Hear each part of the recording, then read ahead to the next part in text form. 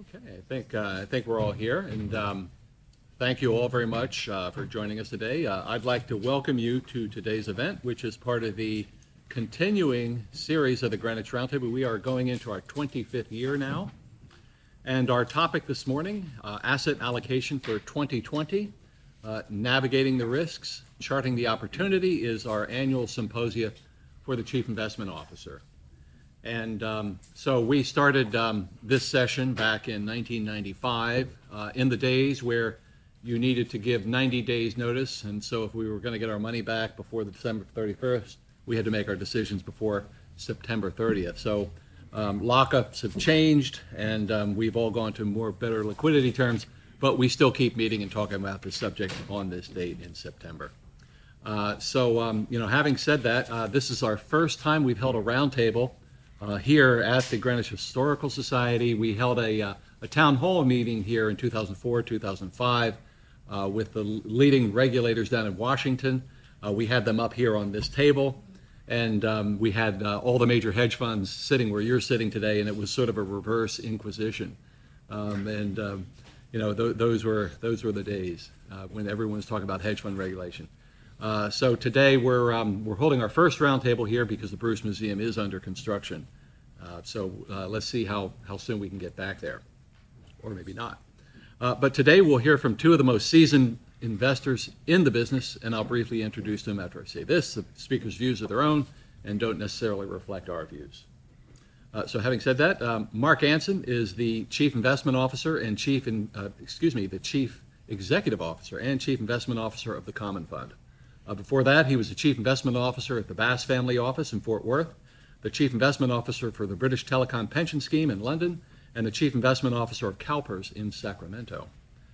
Mark's not only a deeply seasoned investor, but he's one of the most prolific educators in the business, having authored over 100 investment articles and 5 financial textbooks, including the Handbook of Alternative Assets.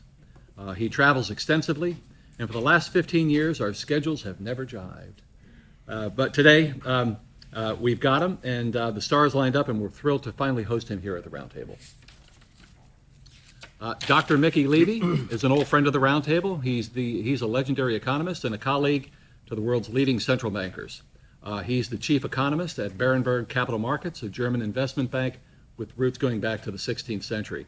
He's also co-chairman of the Shadow Open Market Committee, a group that analyzes monetary policy of the world's central banks. Before that, Dr. Levy was chief economist at Blenheim and the Bank of America, where he developed strategies and educated and conducted research on monetary and fiscal policies.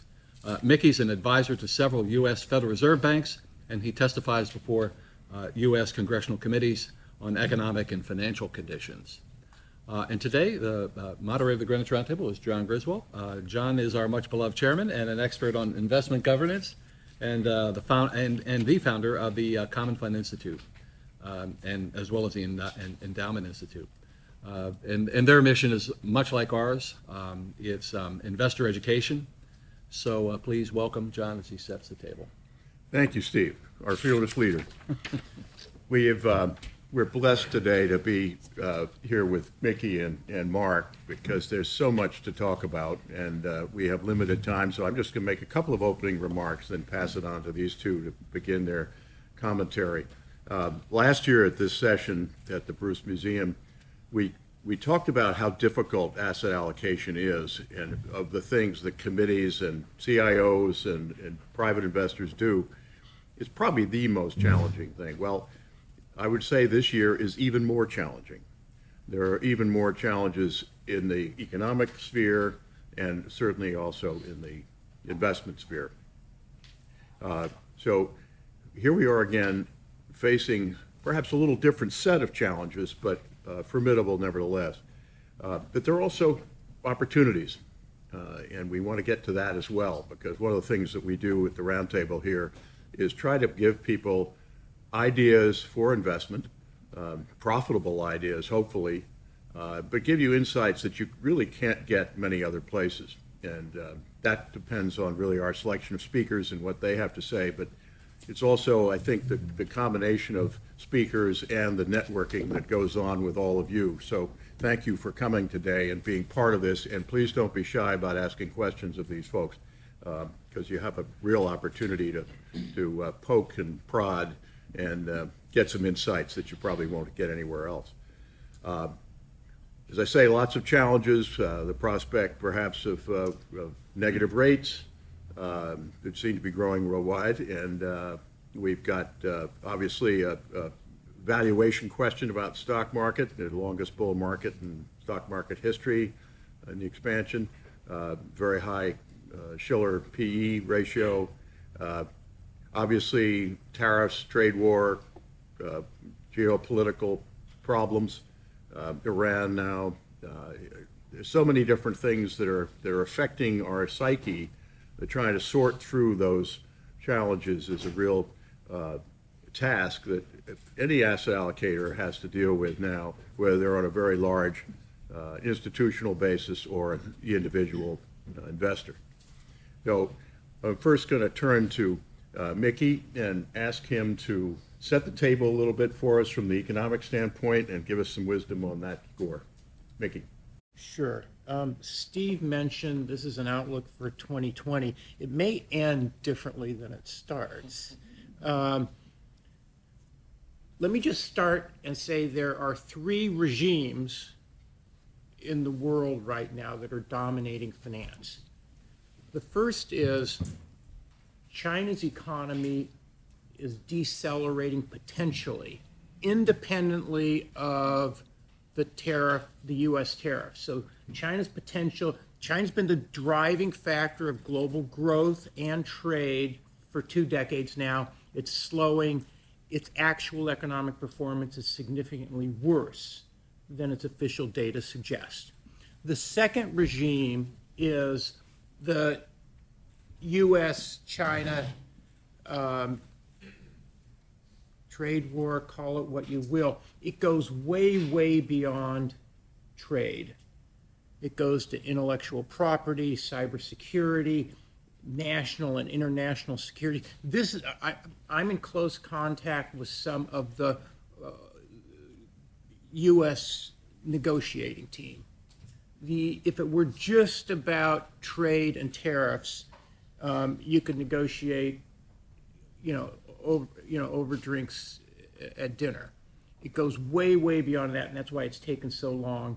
But it's not the only pocket where trade barriers have increased. If you look at China versus, if you look at Japan versus South Korea or the like, we're in this new regime. The third regime is the negative and ultra low rates, and it has big implications, and rates are going to be low for a while, and one of the big implications is low bond yields push up PEs.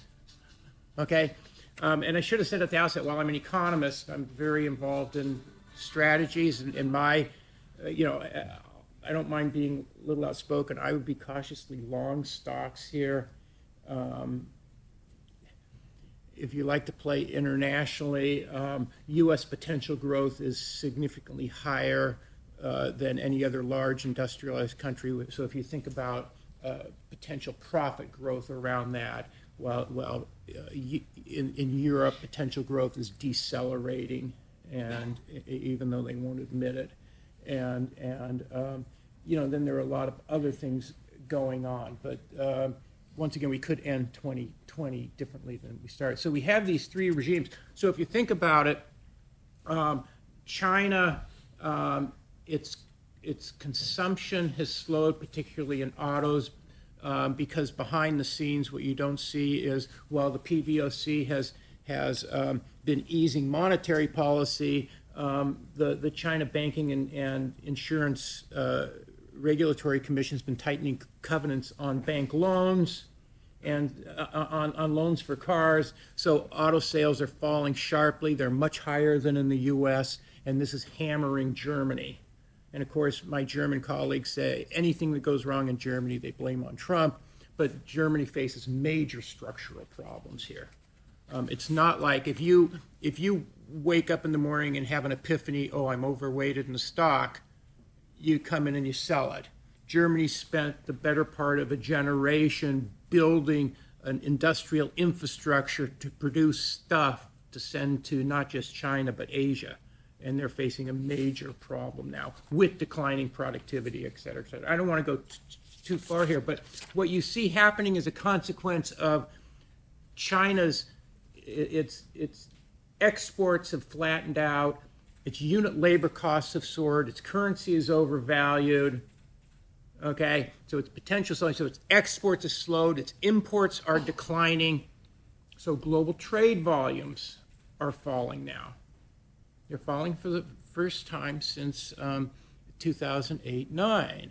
And this is having a direct impact on Japan, South Korea, Indonesia, Australia, Brazil, Germany. And you can add it all up and reconcile the data as even though China's data is not very reliable, you see this slowdown in global growth. So we're in a global industrial slump, and it'll eventually end. The U.S. is much better positioned than most other countries to weather the storm. So once again, the industrial slump, what's happened in a lot of countries, they've hired too much. Now they see a slump in their product demand, either because of regulations or whatever. They can't cut employment that much, or their business executives are too slow, and so they're incurring declining productivity, and it's starting to feed back into their domestic economy. Okay, and the U.S. is better positioned. The U.S. is in an industrial slump. We have a decline in industrial production, a slight one. Businesses, in addition to facing declining exports now, it had to cut back production some to whittle down an inventory overhang. Profits are at a very high level, but they've flattened out. But on the other hand, U.S. and capital spending has flattened out, and so has business confidence. But on the other hand, the fundamentals underlying the consumer are very solid. You have healthy increases in employment, sizable increases in real or inflation-adjusted wages, and if you use the PCE deflator like the Fed does to measure inflation, real wages are rising even more. And you have high consumer confidence. So whereas business confidence has come down, consumer confidence is very high. And one of the critical elements here is worker confidence is very, very high because labor markets are doing well and there's a lot of mobility. And so, one of the critical issues here is, you have healthy growth in the consumer and in housing and solid fundamentals. And the question is, will those remain healthy to offset the weakness in industrial production for now? And I'd say yes, but in the near term, I'd say one of the biggest risks is if for any reason we get a sharp decline in consumer confidence. But when I ask portfolio managers, whether it's throughout Europe or the US, I ask big portfolio managers what their assessment is of the upcoming holiday retail season, they think it's going to be pretty good. If it's pretty good, then we're just fine. What you can expect is a tremendous amount of stimulus out of China, which eventually will work, and central banks are easy, and eventually you come out of this industrial slump. In the U.S., I was mentioning earlier that so I'm a researcher, but I have a Bloomberg terminal on my desk, and you can't help but look at it, on and off. And basically, one of the critical things I have to do is, amid the hundreds and thousands of news articles all day, I have to throw away 99% of them because they're a waste of time. And I just have to stick to the fundamentals. The probability of recession is pretty low here. Okay. Um, yes, the yield curve's flat, but the intermediation process is fine, and there are no major imbalances in the economy. The U.S. economy is in pretty good shape. Now, let me turn to a point you made. I have a handout that I can pass out later, and I have this neat little chart where I show a whole bunch of different countries in the world and their debt from 3 months to 30 years, and the red are those with negative rates. And so we live in this regime with negative and ultra low rates. And so let's first ask the question, why are they negative? And you could say, okay, there's weaker economic growth and uncertainties, and that lowers the, a real rate. There's lower expectations of inflation. But even when you get a market-based measure of inflationary expectations and subtract it from market rates, so you get an ex-ante real expected rate of return, it's wildly negative. And my feeling is, and I feel strongly about this, the reason why rates are negative, particularly in Europe, is the ECB has negative rates, the BOJ, the Swiss National Bank, the Swedish National Bank.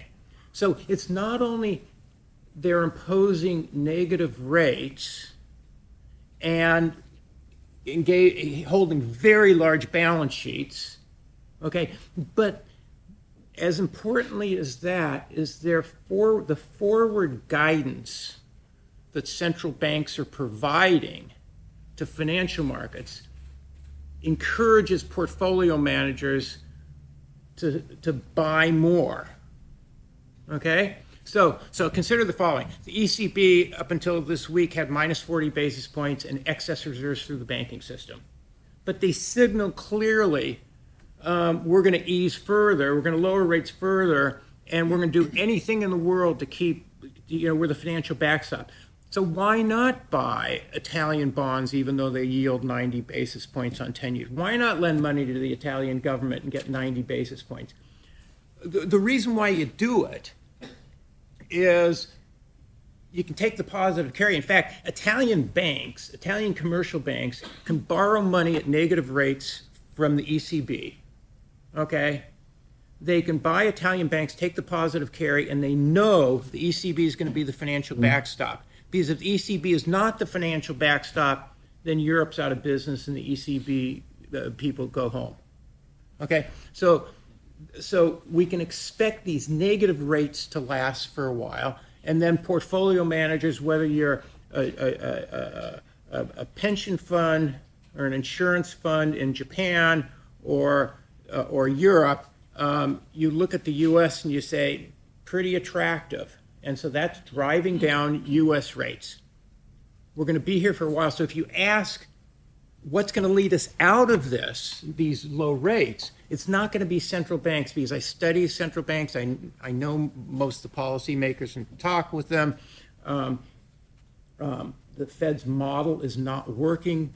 The ECB's model is not working. But their models are telling them ease further.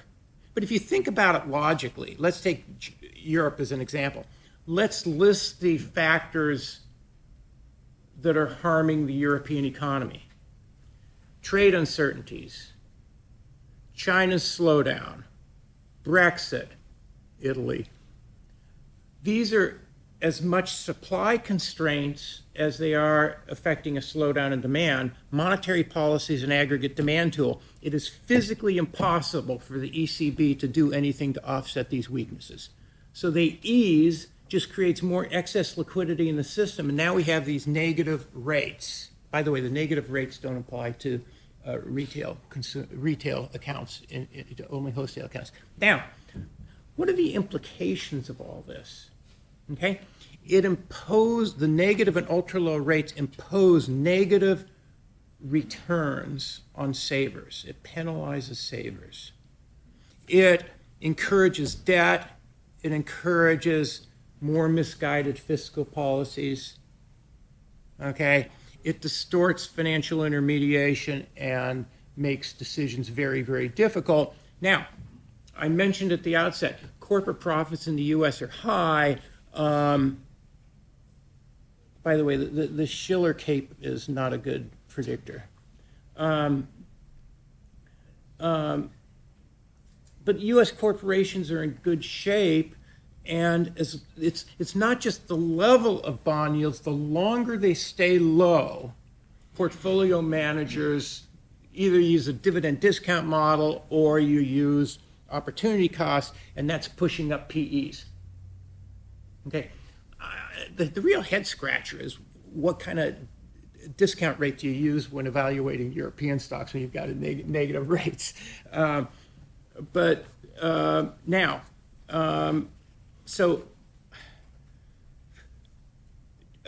me bounce back to China. I actually think a deal is going to be agreed upon, a partial deal. Now, keep in mind, China and the U.S. are the world's two biggest superpowers on so many dimensions. What do superpowers do? They fight with each other. Okay, the difference between China, U.S. versus the Cold War and U.S. Soviet Union is there was no trade. There's nothing we wanted out of the Soviet Union. They didn't have production plants. They didn't have low unit labor costs. They weren't the center of the world's supply chains. Okay, but the U.S. and China are the world's biggest traders and biggest traders with each other. And besides them stealing intellectual property from us, just like we stole from the British, a couple hundred years ago, there's a lot of intellectual exchange going on now that we need and they need. So how do you keep the good stuff while eliminating the bad stuff? And okay, so I was in Washington last week. Yes, progress is being made. When you go underneath all the headlines of President Trump and his erratic behavior and unpresidential behavior, you have some extraordinarily capable people who know the details inside and out, who are working behind the scenes. They could agree very quickly on some of the trade issues, not the other issues. The critical issue now is China is willing to sign on to this notion of no more stealing of intellectual property. The issues are how do you enforce it? And that's why China walked away in May. It's on enforcement. And then how does China agree to this without admitting guilt that they've done it in the past?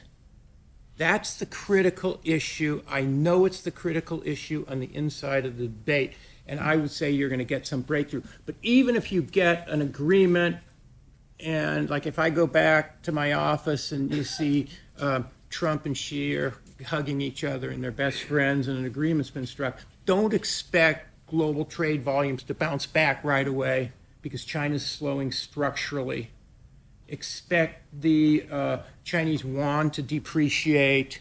Okay, you're going to have, it's just a new regime with a lot of things are changing. So we're in this extremely interesting environment. And let me end on one point as we look to 2020. If I had to identify the biggest risk, so I say, cautiously stay long bonds. I remember, Steve, when I was here a couple years ago in early 2017, I said ignore President Trump's tweets, just go long.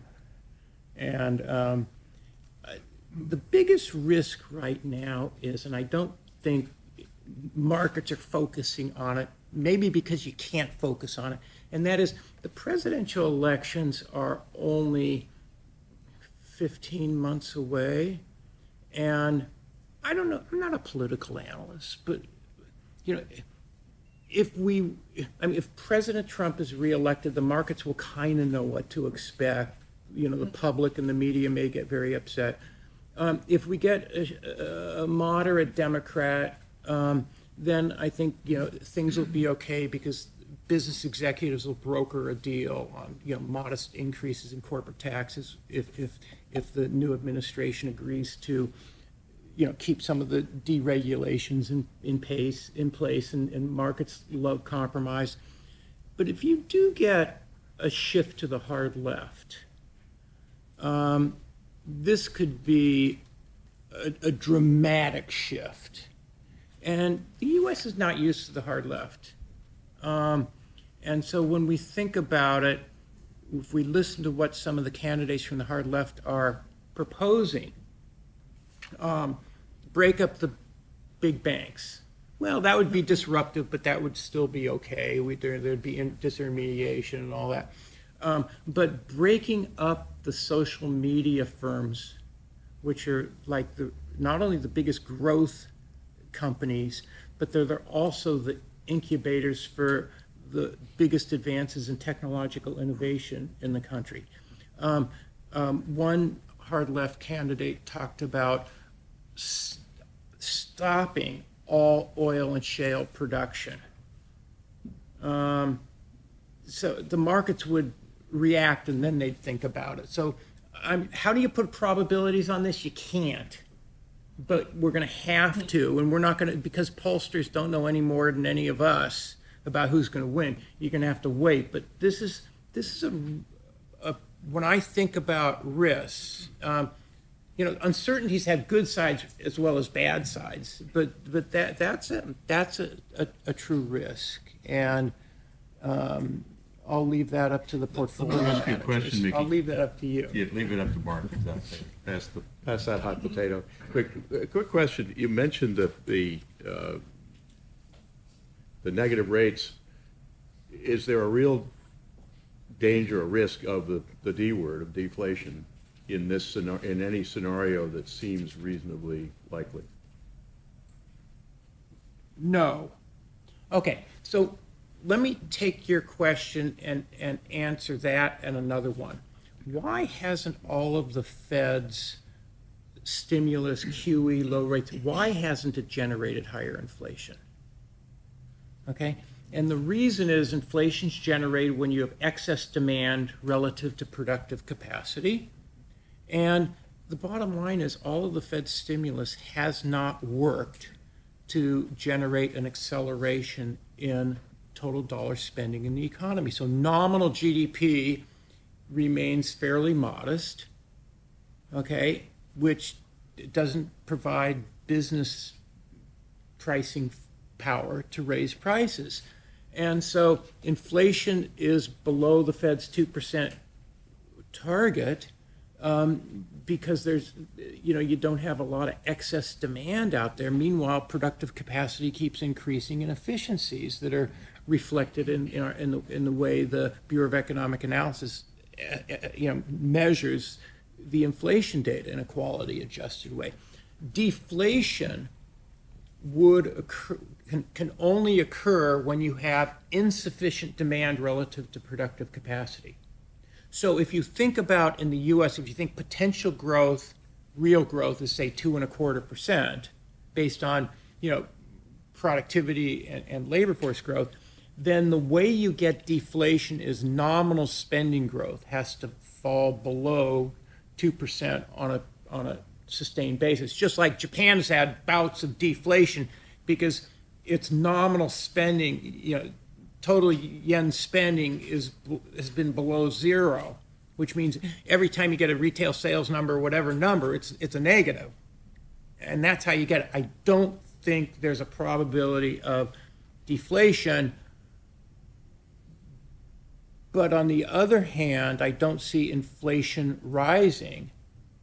And then my bottom line is, just because interest rates are really low, they are distorting things. And the longer yields stay really, really low in Europe, I mean, it's just plain scary that the policymakers are promoting these negative rates as a way to stimulate the economy.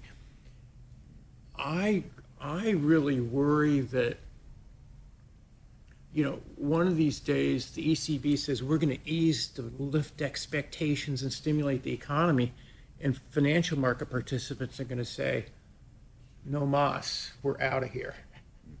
Just like let me give you one final point. Japan, the BOJ owns almost 50% of all outstanding JGBs, government debt. They're buying more than 100% of deficit spending. They own 75%, this is the Bank of Japan, owns 75% of all the ETFs on the Nikkei.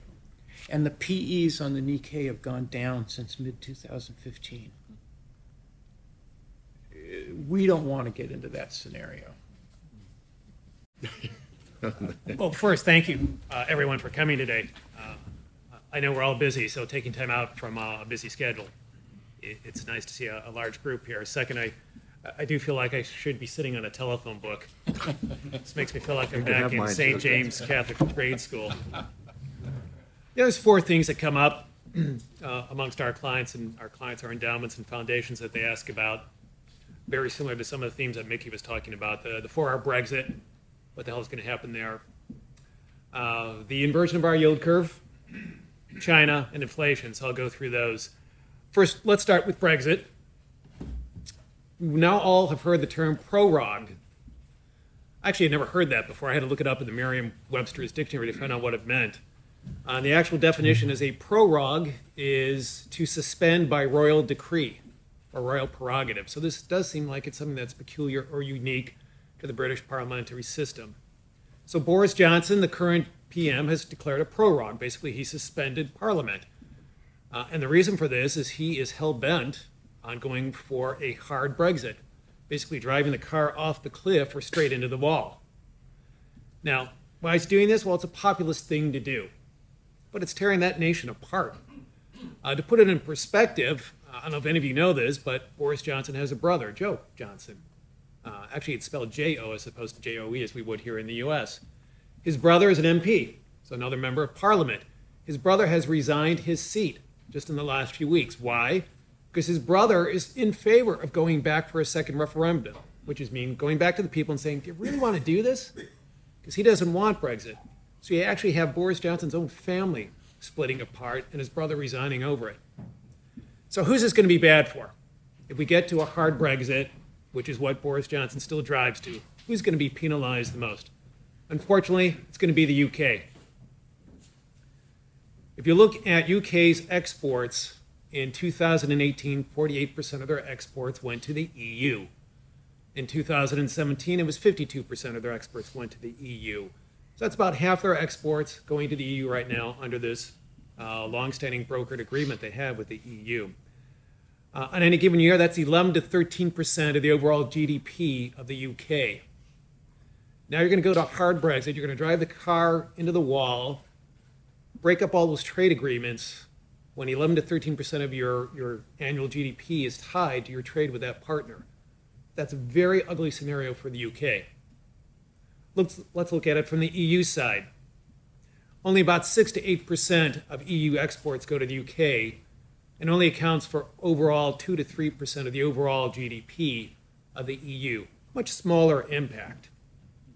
So again, who's it going to be worse for? If we have this hard Brexit, definitely it's going to be much worse for the UK than it will be for the EU. And we really don't see much of a ripple effect coming over to the US or the rest of the world. So it's a shame to see. Let's see what happens when we get to October 14th and the prorogue is over. It does seem like Boris Johnson's majority is dissipating very quickly because no one really does want to drive the car off the cliff. That's crazy. But if it does happen, it's going to be localized to the UK.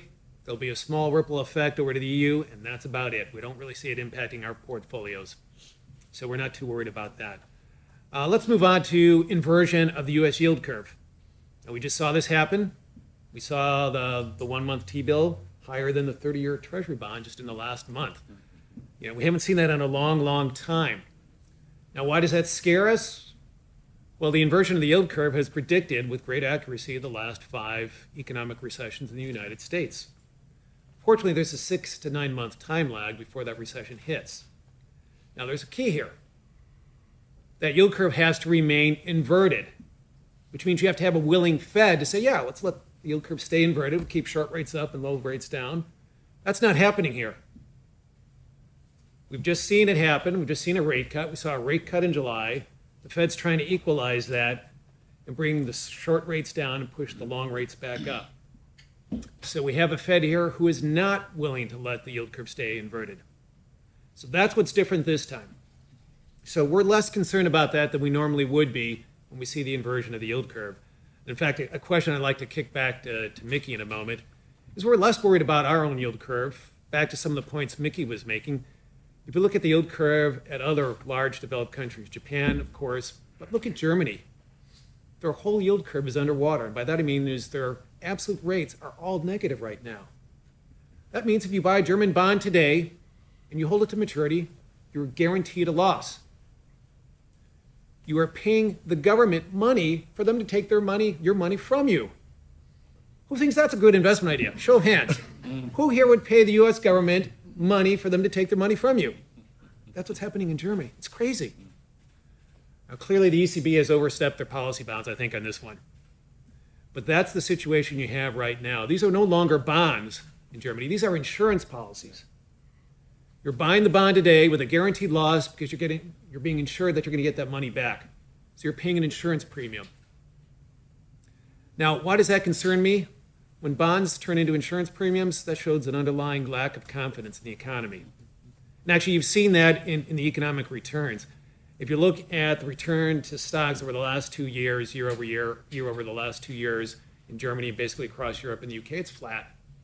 We're up another good 20% this year. But put the last 2 years together in Europe, 2018, 2019, you're basically still at zero. So in terms of where we're playing our money, we still like the US over Europe. We still like emerging markets, but we're playing that more in the private equity space than we are in the public equity space. Let's move on to inflation. We saw a slight blip, a little blip up to about 2.4% in core inflation. But by the way, here's another point I love. I love it when economists, excuse me, Mickey, no offense, say, oh, just look at core inflation. Forget about energy and food. Let's put that to a side. I'm like, you know what? I got to pay for that energy and food. Why are we putting that to the side? I still got to eat that inflation. So, when economists say, oh, no, forget about oil and energy and food costs, it's like, what are they thinking? We still got to pay for that.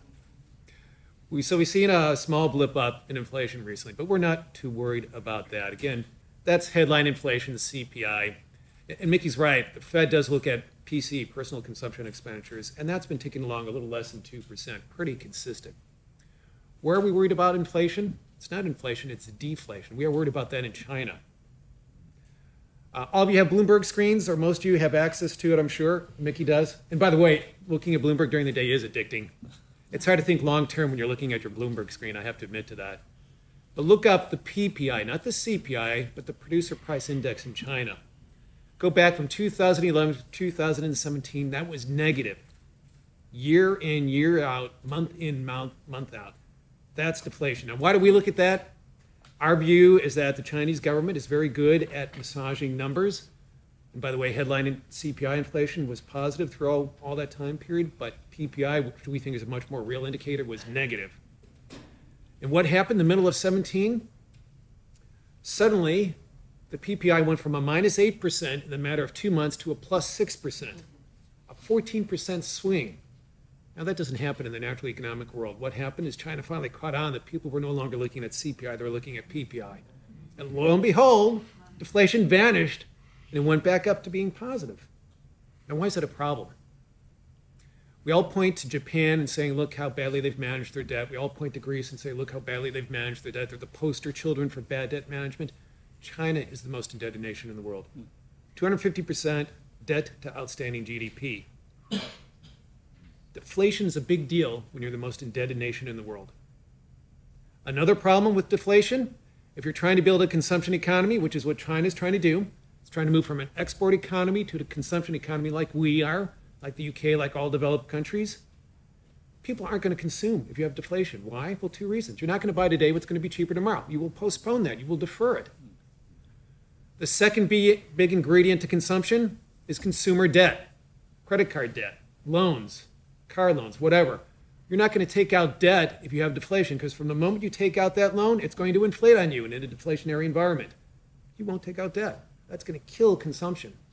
China's got a very big problem. They're going to have to figure that out. Then what was my last one? Oh, the global trade wars. It's fascinating when you look at trade wars. In times of actual military conflict with our enemies, what do our enemies do? They blockade our ports to prevent the free flow of trade of goods. In times of peace, what do? We impose tariffs. The fascinating thing, our tariffs are self-inflicted blows to ourselves, to our own economy. So right now, in the U.S., we now have tariffs on over 5,700 goods coming in from China. Everything from cultured pearls to, get this, parachutes. All those of you in the audience who are skydivers, check your parachute next time you jump out of a plane. This is crazy. Look at pork. China has imposed a 10% tariff on pork from the U.S. Now, why is that crazy? China is the largest consumer of pork in the world. We are the largest producer and exporter of pork in the world. If pork is the biggest staple of your diet in China, you want to buy that as cheaply as possible, but here you are putting a 10% tariff on it and artificially raising the price to your end consumers, your population, from your biggest supplier of pork. Again, that's crazy. When we look at the trade wars right now, in fact, going back several months ago, we had estimated that it was going to be a drag of 30 to 50 basis points on U.S. GDP and maybe 80 to 120 basis points for China GDP.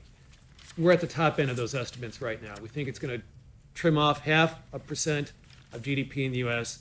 and over a full percent in China if these trade wars continue. That does worry us. So we hope that China and Trump and these very smart people that are behind Trump, touch wood, will come to their senses and come to some trade agreement. I'll stop there. Thank you, Mark. Just one question. If you were to hedge your portfolio right now against the possibility of a recession, what would you use, and where would you see that as being practical and economical? I get a lot of questions, for instance, about gold. Should we own gold? The fact is if you own gold, there's no economic return to gold. People argue with me this all the time, but there's no cash flow associated with it. There's no risk premium associated like stocks or bonds or credit. So gold is an insurance policy. Basically, it's a dead weight loss. There's no expected return to it. It's simply what someone else may pay for it. Gold does hedge you. It tends to go up in value when we hit a recession, but before you hit that recession, there's no economic return to gold. So what you're doing is you're converting part of your portfolio, let's say stocks, which do have an equity risk premium and a dividend yield to it, to gold, which is an asset that doesn't provide you with any return, just as an insurance policy in case things go bad. We don't allocate to gold at the Common Fund. We still believe in bonds, and we are looking less at treasuries, but more at corporate bonds, AAA, AA, and single A. For taxable investors, and I know there are a lot of family offices here, it's building a laddered portfolio of tax-exempt municipal bonds from highly rated towns, cities, municipalities, and states. Because, again, bonds aren't particularly tax effective. But bonds still are a shock absorber. The thing that people don't like about bonds right now, they're like, oh my God, rates are so low. Well, you know what? We had it good for 30 years. For 30 years, we had a bond party where you bought a bond and our Fed kept bringing interest rates down, down, down, down for 30 years, which meant bond prices kept going up, up, up, up for 30 years. So you got to have your insurance policy and you got to have your cake too because it kept appreciating in value. Okay, well, that party's over. The Fed came in, took all the Budweiser away. Rates aren't really going to go down much lower than they are today, but bonds will still be a good shock absorber, and you are getting a little bit of yield to go with that. And again, we look at corporate bonds over treasury bonds right now. Follow on to that idea in a way, and some of your other comments. Allocators have been allocating to international investing for 30, 40, 50 years now. Is that allocation now obsolete? Are we going back to home bias because we like the U.S. so much more than the Eurozone and Japan and China? Well, I'll start, then I'd love to get Mickey's thoughts on this too. Yeah, there's something out there that we've written about at the Common Fund. We call it the ACWI fatigue. ACWI is the All Country World Index. It's the global stock market index. And a number of our clients are benchmarked to ACWI, Global Economic Portfolio. And the reason why we call it the ACWI fatigue is ACWI has underperformed the S&P 500 for the last 6 or 7 years. And so people are tired of allocating globally when the home bias seems to be the smart bet. The fact is we still believe in the global economy. We just take, for instance, the auto industry. You still just have, basically 3 main auto manufacturers now in the U.S., or domestic. Ford, GM, I don't include Chrysler, they're owned by the Italians. Tesla is our 3rd auto manufacturer in the U.S. nowadays. So if you're investing just on a domestic bias, you only have 3 auto companies you'd pick from. But if you look globally, Toyota, Hyundai, BMW, even Jaguar, Volkswagen. So on a global basis, the opportunity set is much bigger and broader. Being mindful of what I said earlier, is right now we're slightly overweight U.S. versus other developed markets. We do like emerging markets, but we like emerging markets in the private space, through private capital or venture capital more than we like the public markets.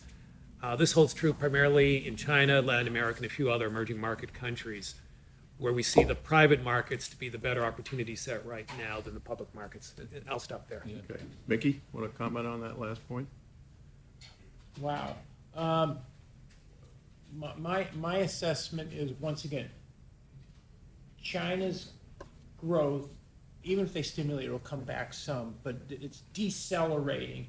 And you have to think about, when I think about EM, you have to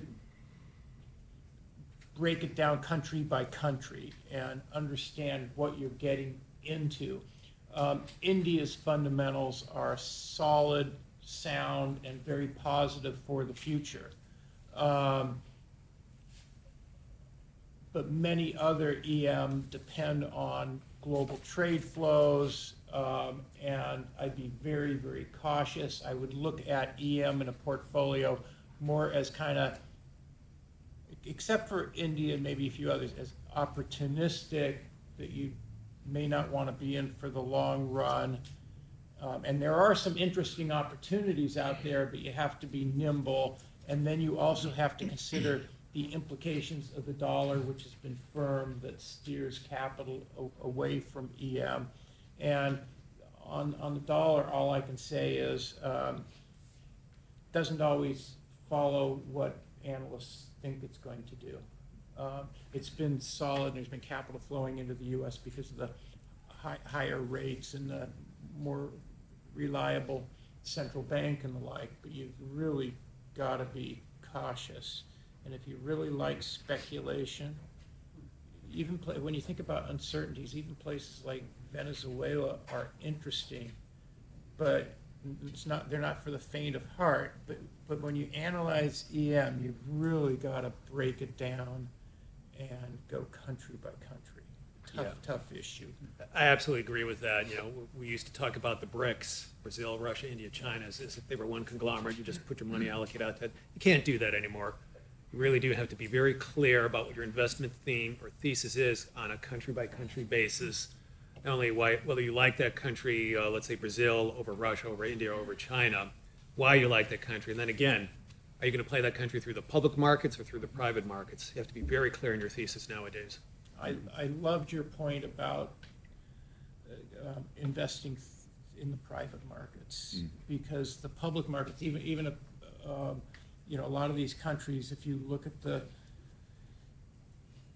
public markets, the big companies are overweighted in the indices, and the big companies tend to have biases in them. If you can dig underneath the surface to what's really driving the economies, that's where you can do well. Mark, we should be concerned about the decrease in the number of public issuance in the stock market here?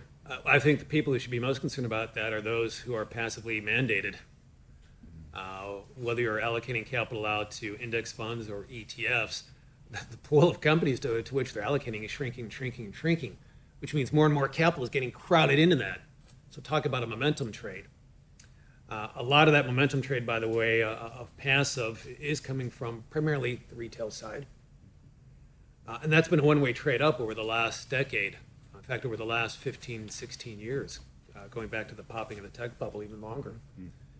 My question is, it used to be that when you invested in an ETF, let's say the S&P Spider, and that was the original ETF, that was a way to get liquidity. Buy one stock and you got this access to the whole S&P, so great liquidity. But the ETF and passive market has grown so big, they no longer are liquidity suppliers, they're liquidity absorbers. They're taking liquidity away. And because of this one-way trade up. Now, what happens when that trade rolls over? Who's going to supply liquidity to them? I don't know the answer to that. And that's going to get ugly, because I don't think they do either. So shrinking number of stocks out there for the passive and ETF market, that's a big problem. It's creating even more momentum-driven trading, which at some point will roll over, and when it rolls over, it's going to roll over big, and it's going to get ugly fast. So that happens, would that focus shift to value at that point, or is that just a faint hope? Yeah, is value dead, right? Has it been buried? Is there a tombstone over it? By the way, quick show, how many people, allocate capital to value managers? Let's see if there are any. Oh, well, God bless you. There are some brave souls in the audience. Hang in there. Long-term investors. We, at our investment committee at Commonfund, just went through an extensive debate over this a few months ago. We have allocated a capital to a number of quantitative managers like Two Sigma, Martingale, WorldQuant, who are quantitatively driven using artificial intelligence, big data, looking for, quote, these nonlinear relationships that you can't normally see through traditional economic theory. Nonetheless, we're still committed to value. At the end of the day, if you're going to buy a stock or any asset class, there has to be some economic return associated with that. And that return has to be tied to a cash flow at some point in time, and you have to get your money back at some point, unless you're in Germany and you're buying bonds and you're just saying, "Out the hell with it." But at some point, you do expect to get some cash flow return back on your capital.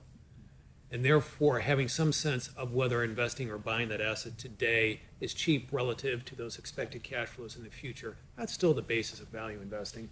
And we're not throwing in the towel on that. We still believe in that. Good. All right. Can I Yeah, please.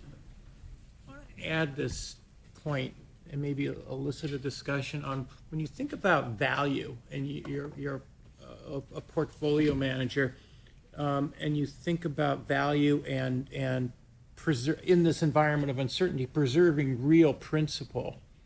How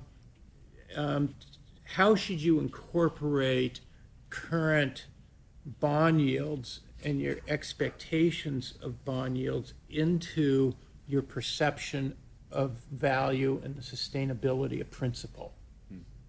Okay, and I think a point I'm making there is, once again, if you perceive that inflation's going to stay low, or as you say, stay low, we don't need to go into detail, and bond yields are going to stay pretty low in this regime, then that should change your perception of what value is.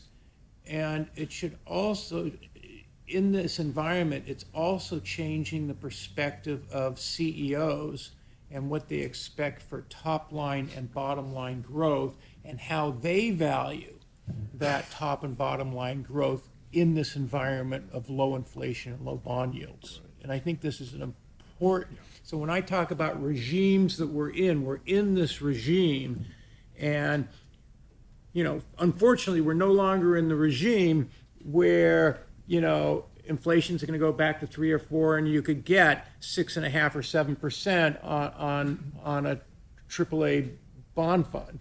So I just wanted to bring out this kind of conceptual thinking about value, even though I know you were talking about value in a different way. I think using that word, needs to be reassessed here.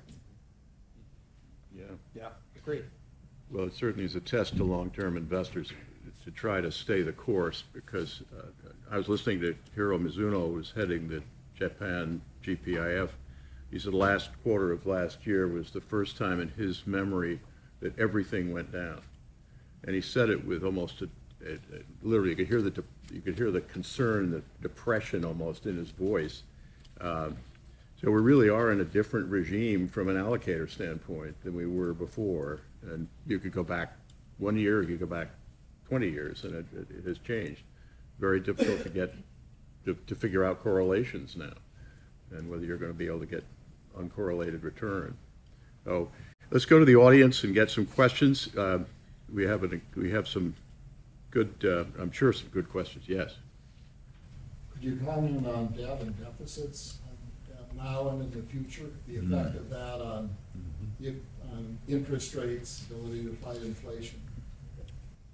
Go ahead. Let me take that. Okay. The answer is yes, but perhaps differently than we've been taught to fear. Okay. So, by the way, I'm a fiscal analyst. I just met with the new head of the Congressional Budget Office 2 days ago in Washington. Okay, so for 4 decades, since the 1970s, we've been taught, oh, deficits are going to increase inflation, deficits are going to increase interest rates. That hasn't happened, okay? And there's some conceptual reasons why it hasn't, and I emphasize that you're not going to get higher inflation, unless monetary policy starts to stimulate aggregate demand. You look at anybody's projections of long-run deficits, and they're going up, and U.S. debt is going up. That need not generate higher inflation. It need not generate higher interest rates, depending on, expected rates of return and global flows. The point I would emphasize is, when you think about deficits, don't think about deficit spending and total debt per se, but what your deficit spending on. And so what we see in the United States is, it's absolutely clear, and anybody could support this with data, is the vast majority of the deficit spending and the vast majority of the increase in debt is deficit spending for income support programs, and a small and shrinking portion of government spending is for, let's call it, activities that increase productive capacity. So the point I'm making to you is, yes, I think about deficits. I think they're having a sizable impact on the allocation of national resources, okay, and economic performance. And when I hear people say, sometime in the future, deficits are going to come back to bite us, and I would say the future's now. Okay? If we had debt to GDP now, the way we had it in 2007, when it was 35% of GDP rather than 80 and rising, we literally 2 years ago would have been talking about an infrastructure spending program that we desperately need in the 20 billion range over 10 years. So the future's now, and so don't think about deficits per se and debt and all that and how it's going to drive up interest rates.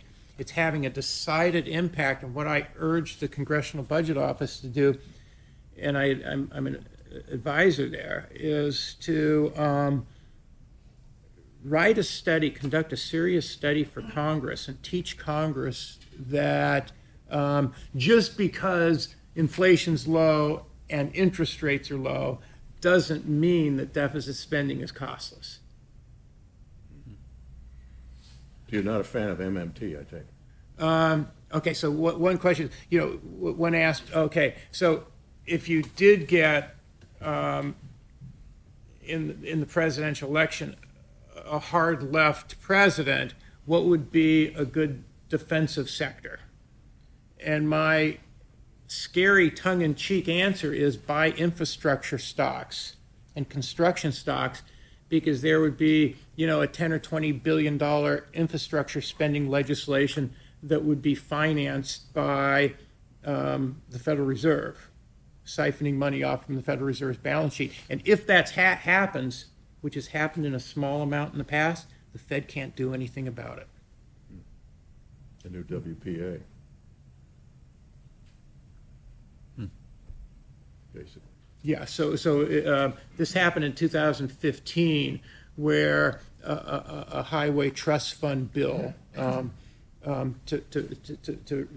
ramp up the amount in the highway trust fund, the Congress slipped in that they would take $30 billion from the Fed, and once again, the Fed can't do anything about it except for complain publicly, and Yellen was too scared to say anything because the Fed's chartered by Congress. Another question, yes.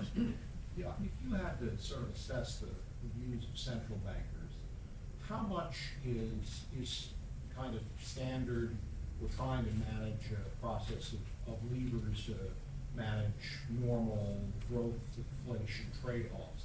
How much is fear of losing social license because of general political anger about the effects on financial markets and income distribution since the Great Recession?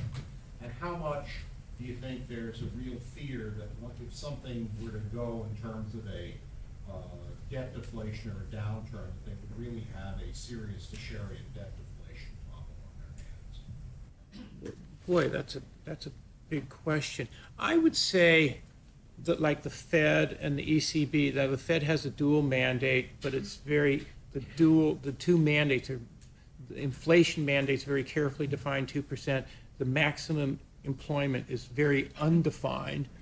The Fed, its primary focus is on that mandate, but they've changed their reaction to things to the point that now their perception is, as long as inflation is below 2%, let's continue to stimulate. And due to political and social pressures, they really want to avoid any signs of recession, so they're willing to tilt toward ease.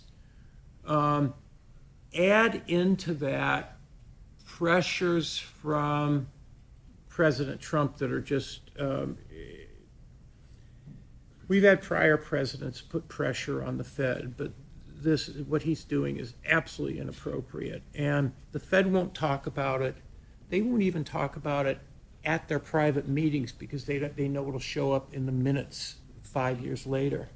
But do they hear footsteps? Yeah.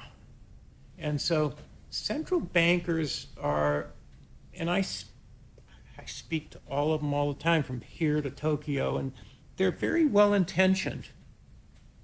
And they're really trying to carry out their mandates, but the Fed has this exceedingly unhealthy relationship with financial markets. They're scared of a stock market decline. They want to avoid recession because they know, should a recession unfold for any reason, the Fed would get blamed. But then there are things lurking under the surface. These ultra low rates, and what the Fed's doing is increasing wealth inequality and increasing income inequality. Because think about, all of us own homes. Low rates push up the value of long-lived assets, including real estate. Lower income people tend to rent. Their rental costs go way up. The Fed doesn't like to talk about this. And so central bankers are really in a bind, and the bind they're in now is largely created by them because they have convinced markets and the media and the public that, oh, whenever anything goes wrong, the central banks should ease and then everything will be okay. Help me out. It's, the Fed and central banks are either the scapegoats or the saviors. Back to the policy question, and it's hard to when you talk about the Fed or any central banker, not to bring some politics into the room. So put aside, whatever your feelings are about President Trump. whether you think he's a great president or bad or smart or dumb, he's at least smart enough to recognize one thing, which is standing or sitting presidents don't get toppled by political opponents. They get toppled by bad economies. He knows to get reelected, he's got to keep this economy moving along. That's one of the reasons why he's putting a lot of pressure on the Fed to reduce rates even faster, further. He wants the full 1%. I mean, we all read the headlines. He knows he's got to keep this economy percolating along if he's going to get reelected. And he apparently wants to be reelected. So I think he will see this continued pressure on the Fed. What I also find fascinating is it seems now a bit like the tail wagging the dog. It used to be the markets reacting to what the Fed does, but nowadays, again, back to your Bloomberg screen, you know, type WIRP and look at what are the implied Fed rate cuts. It almost seems like the Fed is now forced to fulfill what the market expects of them. So whatever expectation the market sets, the Fed now has to live up to that. Again, that's the tail wagging the dog. It should be the other way around. And I don't know how we break out of that cycle. I really don't. But we should expect the Fed to remain accommodating for a long period of time. You know, in fact, if you read their minutes coming out of the July meeting, it was almost like they were looking to figure out, why did we just cut rates? And you read the minutes, and there's really nothing there that says why they had to cut rates. I couldn't help myself. Yeah, I just decided I needed to. And also look at the language that our Fed chairman is using right now. Back to December last year, he was talking about patience in the market. That was the new buzzword. Now it's, quote, maintain the expansion. That's the new buzz phrase he's using. So you will continue to see this pressure in the U.S. I agree. I think most central bankers are all well-intentioned. My own personal opinion is that the ECB has overstepped their boundaries, which is why you have negative interest rates across much of Europe right now. I don't think we go down that road here in the U.S., but I think if Donald Trump had his way, he might push us towards that limit. Ryan? Mickey, you mentioned the partial agreement on trade, and I know you said you're not a political analyst, but between you, given the imperative to keep the economy going for Trump to be reelected, what's your inside view on when and what that partial trade agreement looks like? One, and then two, I'd love to hear a little bit more granularity around some of these very capable people under Trump, because we see none of that. Right. Okay, so it's only speculation on timing, but there are a lot of things that China needs that the U.S. produces. You mentioned, you know, pork. You could also mention soybeans. You can also mention LNG. China's the biggest user of natural gas in the world, and they know they rely way too much on Russia for it, and a long-term contract with the U.S. And actually, the U.S. is gearing up their pipelines and transshipment ports to export to China. So there, you could think of a whole list of products and services that China could import that the U.S. could export, and that would be, you know, and lower some of the tariffs, and the U.S. of course would love to have China agree with an amount, and that could happen. The stickier issue is intellectual property and how to treat it, and this China behind the scenes agrees to that going forward they're not going to require a foreign company doing a joint venture to turn over their intellectual property before they do anything. They're going to change, but they once again they want to do so in a way where they don't admit guilt of what they've done in the past, and it's in the kind of fine print stage now. And so I don't know the timing, but you are going to get some kind of agreement. And keep in mind, China's economy is weakening. It has not responded to all the stimulus that's been thrown at it. The Chinese leaders face economic pressures, and keep in mind, their export-related manufacturing sectors on the eastern provinces, exports and imports are declining. Those are their high-paying jobs. If you have a job in the service industry in China, your wages are really low, but if you're in a manufacturing firm that's exporting, you're doing well, and they're cutting employment and wages are declining now. So they also face some major social issues that is putting a lot of pressure on the leadership. Reid, Hong Kong, et al. And these are all adding up to, Trump, he could walk into a room and size everybody up and identify their weakness and go for the jugular. And I think he's miscalculated things because it's gone on much longer than he had thought. It's gone on much longer than he had thought because the issues aren't just about trade. They're about two global superpowers going after each other. But they'll get some kind of resolution, but it's just going to be a partial resolution because superpowers fight with each other. Now, on the smart people, I mean, there are people in the U.S. Trade Representative's Office and the U.S. Treasury who really understand the issues inside and out. And so I was in Washington last December, and I wanted to meet with this one guy who's a high-level Treasury official who nobody knows about. U.S. citizen, spent 10 years in Beijing, is a lawyer, knows law inside and out, speaks 3 dialects of Chinese, knows Chinese law, and they respect him.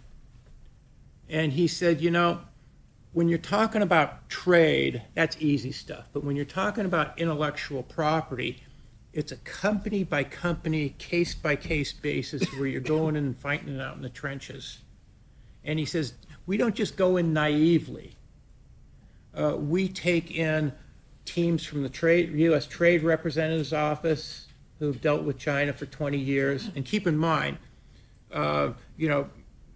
President Clinton argued strenuously and fought to get China in the WTO because he said they'll start behaving under rules, and they failed.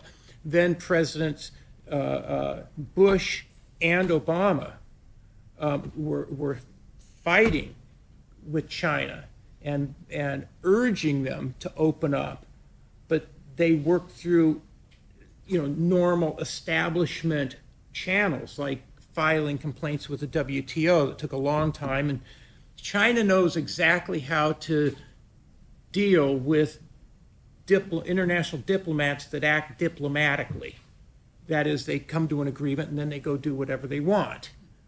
They have real trouble dealing with Trump, who's extraordinarily undiplomatic and unpredictable and doesn't work through normal channels. So once again, what it involves is creating an environment where China knows it would be better off signing a deal. Trump knows he will be better off, but how do you create this environment where China can sign on to something where they could look good doing so?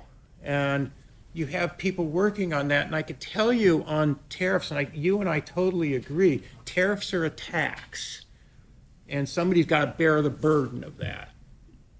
And in the administration now, the vast majority of high-level officials think that it's improper to use higher tariffs as the lever.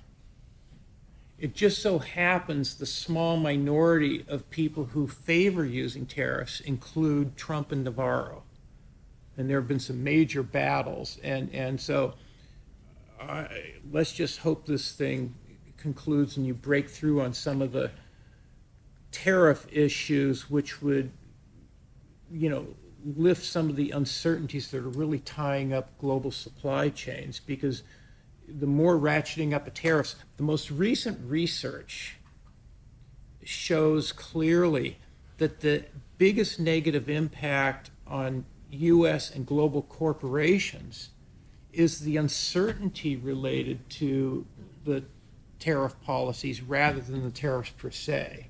And so the quicker we break through some, so I'm kind of on the optimistic side that we get something done here, but it's not, when I say something done, it's just going to be a partial resolution, and then the superpowers will continue to fight over tons of other things.